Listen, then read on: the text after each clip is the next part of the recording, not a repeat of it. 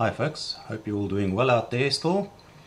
This video is not going to be really about social media software or open source software or anything. It's just a brief look at the game called SnowRunner, which is produced for Windows, I think, only. I've got it installed on Linux, but I'm not going to be doing a video about how to install it or the gameplay or anything like that. I just want to show off some of the physics in this game and the effects and so on. I just did this ad hoc last night, so I didn't go and seek out all the beautiful sunsets and some of the other really maybe interesting things, but it'll just give a feel maybe for why I've spent about 135 hours on this game and I'm still going quite strong. I just love the peace and the tranquility of the game itself, and it's just gelling very well with me in terms of the gameplay. You can also multiplayer this online, of course, as well with other players. But yeah, this is just really a quick look at how I'm playing it and what it looks like for those that don't even know anything about it. And yeah, just sit back and enjoy it. It shouldn't be too long or too complicated either to follow along with. Alright, so here we are. We're busy on a mission to, I think, the farm at Smithville Dam. The things to have a good look at here is watch the wheels, how the wheels move in the suspension, and even the water detail and so on. This is one of the more advanced trucks, and you obviously got to unlock these things, you know, as you're playing the game. The early part of the game is really frustrating because your trucks get stuck a lot. You haven't picked up all the techniques yet on the winching and how the crane works and various things, so yeah, it can be frustrating. I've been stuck in places for a half an hour, up to an hour nearly, where I've either eventually got out or in frustration I've just recovered the truck and started again. So you'll obviously want to do as many missions as possible in the beginning and try and get the better truck, better tires, that sort of thing. Some of these places can be really sticky in the snow or the ice. But I mean, just look at that detail on the suspension, how the wheels are moving and so on. It really is almost like you're sitting there. I'm going to demonstrate here as well quickly how to do quick winch, where you can just press the F key and it'll grab onto a tree or whatever nearby, whatever the range of the winch actually is. You have got manual control of the winch as well. You can decide exactly what objects you want to try and connect it to. But if quick winch works, it's one way of sort of getting through if you're driving like this fairly close to some trees.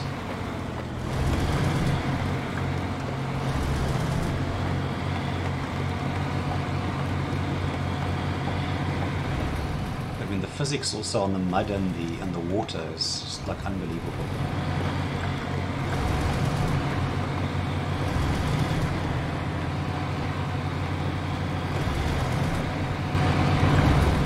This is the view inside the cab.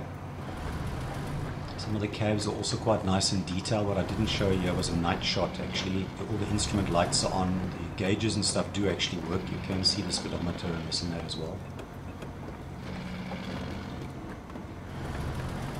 There are one or two missions you have to do in the beginning, tasks, I can't remember what they were, but you have to do it from first driver perspective, and they're actually incredibly difficult because you can't see ahead of you and under you what you're going over, and they actually send you over a really steep, sort of winding, very narrow track in a Jeep, and I had to redo that a couple of times before I managed to get it done.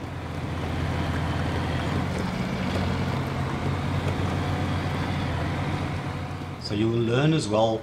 The idea is not always to go for the mud, although it's a lot of fun and everything. You can get pretty stuck, so if there's a better way around something, you take the way around.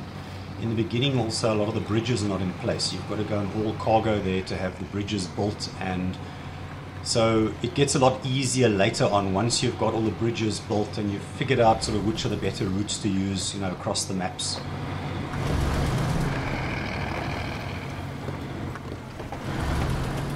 And then while driving, you'll also keep an eye on your fuel supply on the left bottom of the screen. And on the right hand side, you've got your different gears. Auto will often work, especially in the beginning, but you will often want to use low range, which will engage your diff locks and so on the truck. And you quickly realize as well, if you don't have all-wheel drive as well as diff locks, you're going to suffer in this game, that's for sure. So we're just heading towards the farm here, we're nearly there. I'll just briefly demonstrate sort of how the crane operates as well. I'm not going to manually unload the cargo. It is nice. A lot of people have criticized that about this game now, that you can auto cargo load and unload, unless of course your cargo falls off, then you're going to have to load it with your crane anyway. And there are some missions where like logging and certain other things, where you have to use the crane.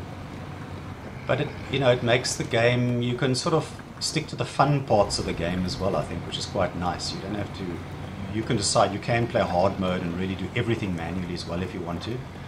So I'm playing a bit of a hybrid mix here. And I've also discovered some things like, why won't the cargo unload? Well, you know why it won't unload? Because it came loose while you were driving and it's not packed anymore. Absolutely befuddled me. I couldn't understand what was going on. It took me hours and hours and hours to figure out. In fact, you'll see some cargo standing there on that loading platform. That is cargo that I put there because I didn't know how to actually get it delivered in the end. Now I actually know. You must just repack so that it packs on the truck and then it'll unload the cargo. Lots of little funny quirks like that you do sort of pick up eventually. Right, so we've got to the loading dock and you'll see this is the automated unload, that option. So I'm just showing the menu, the V menu on the left over there is also where you can stop the engine, detach the trailer, recover it to the garage. You can turn on the beacon lights like that. If you've got fuel nearby or at a fuel station, you can refuel, you can repair. If you're carrying repair racks like I've got on top of the truck. And this is the crane mode. So basically you put out your anchors to stabilize the truck and you can extend the crane, turn it around, connect it to cargo, winch it up, lower it, basically everything you need to do. Obviously a lot's also going to depend on the strength of your crane and the stability of the truck as to what you can actually load and pick up. The game is quite realistic around things like that, as well as the physics, through the mud and the sand. Depending on what tire set you've actually installed on the truck, you can really struggle if you don't have mud tires. Again, like the beginning of the game, you haven't unlocked proper mud tires. It's an absolute nightmare. There was the pack and unpacked on the left that I'm showing. Be very careful of remove cargo. If you click remove cargo, it's gone. You've lost the cargo. It's lost to the game. You can always unpack, like I'm doing here, or place your cargo somewhere else and come and collect it later if you need to. Everything that you drop or anything in the game, you can find later on as well.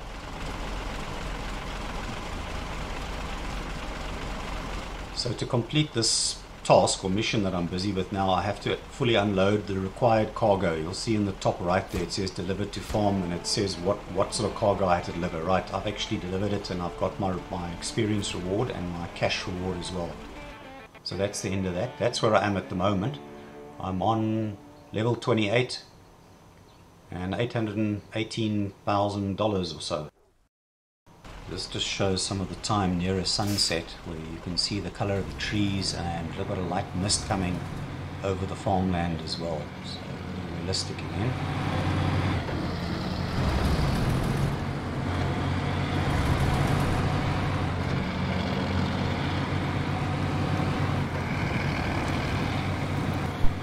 So as night is coming on, I'm just showing you the lights in use, and power of the lights depends obviously on what lights you've mounted on the truck, any accessory lights, that sort of thing.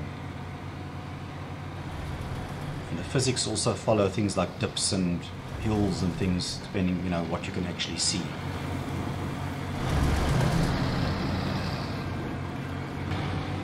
So trailers cost money in the game. So instead of just leaving it lying in the field somewhere, which I could do, I'm coming into one of these depots.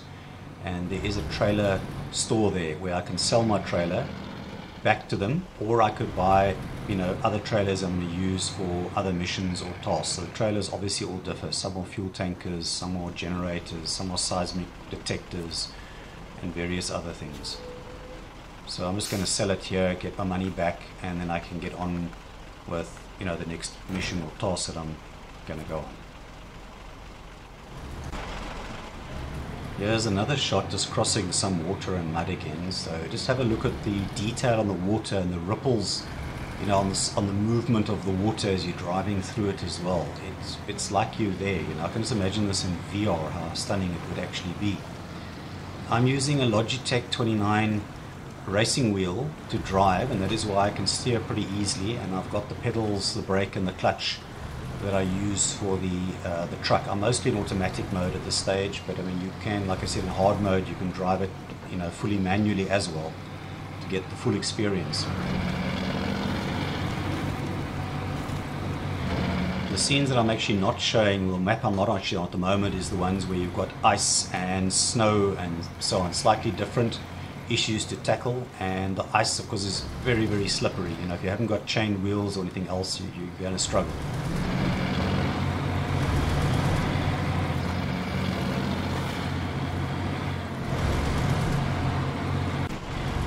So various of the maps have also got a sort of a featured centerpiece, and on the Smithville Dam, of course, this one is the dam itself. And what you're seeing here is I'm just taking the road that actually crosses over the dam wall, and it gives you some quite nice views, you know, left and right, looking at the dam and the subsequent river going down the bottom. You can see the sun there reflecting off the water as well. I think this is in the morning. Again, there's that mist hanging over the trees, and that's what happens if I'm not watching where I'm driving, and of course you're going to be banging into things.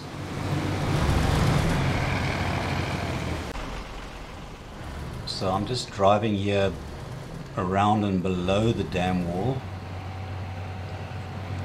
to show you the view from below. And you'll see also here I'm going to hit a tree. Depending on the weight of your truck or your vehicle, you know, Jeep or whatever the case is, some of the lighter trees and undergrowth it can bash through. Bigger stuff it can't. So you've got to go around and be careful as well, because if you hit it, yeah, you're going to cause damage to engine or suspension or wheels.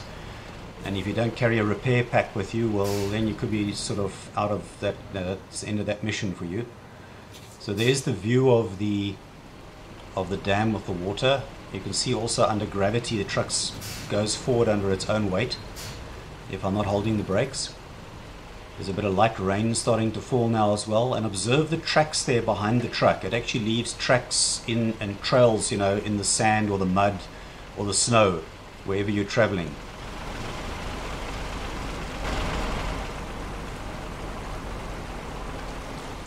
See overcast sky, sort of with causing a bit of rain.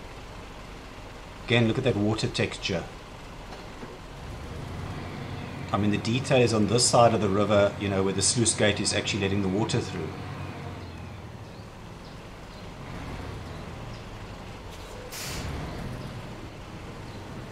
I do have a snorkel fitted on this vehicle as well. There's a type of upgrades you can do, so that allows you to drive through water with a fair bit of depth as well. But then remembering your truck can become buoyant, you know, and you could lose your traction.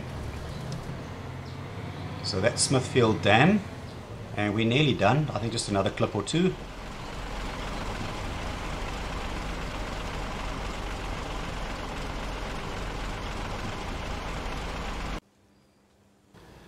So this is the TUZ-420 Tatarin, which is a Russian vehicle, one of the best scouts in the game, the one that everybody tries to get hold of. I've obviously upgraded this one a little bit with 2 different repair packs, spare fuel tanks, ultra wide tires. It's a 8x8 drive, which again, this thing gets to just about anything. The only bad things about it really is, you know, it doesn't have a very good turning circle. That truck actually had a better turning circle than this one's got, but it's very stable, doesn't tend to roll over that easily. I'm just taking it on a short little trip here through some of the close mud. I'm not going to take it too far, just to show you sort of how it handles. The other one downside of this vehicle is no snorkel, so if you go into the water you can do quick trips into and through the water, but it's not going to get you through very deep water.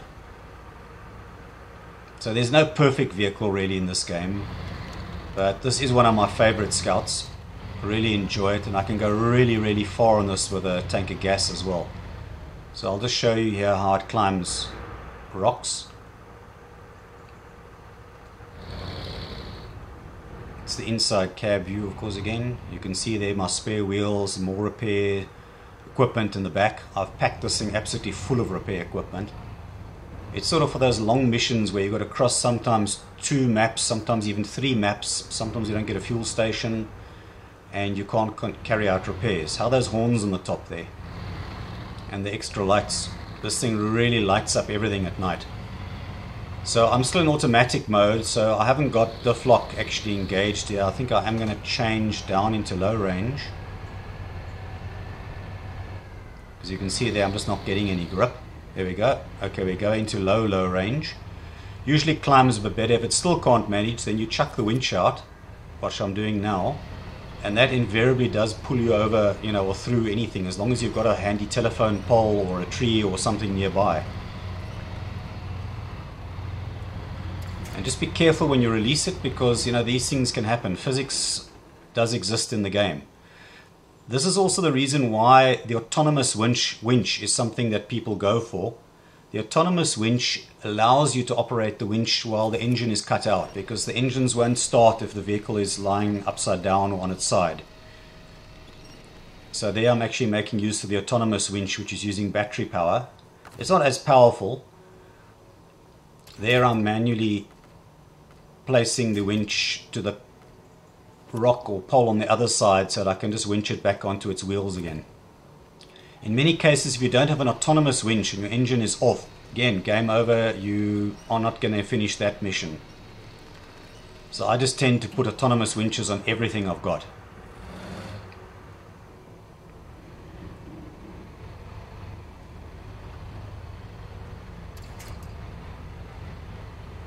Okay, release the winch. But yeah, okay, so it just shows you it going over rocks here, and yeah, you know, many times people don't even want to complete missions and things. They just take drives with up to 4 other friends on dusty, you know, trails. There's a lot of third-party maps people have produced for it as well, that you can explore and just drive around and have lots of fun. So it's not necessarily about scoring the points and winning the game sort of thing. You're competing with yourself in this game. But the multiplayer ones, you can play along with other people and combine, you know, and work together on missions and tasks as well. For me, it's just, yeah, a combination of relaxing and enjoyment. And yeah, I think I'll be playing this for a while still. I'm quite enjoying it. So that's really it. I'll just let it play out for another couple of seconds, and I'll catch you in my next video on something a little bit more technical, probably. So stay safe out there and enjoy.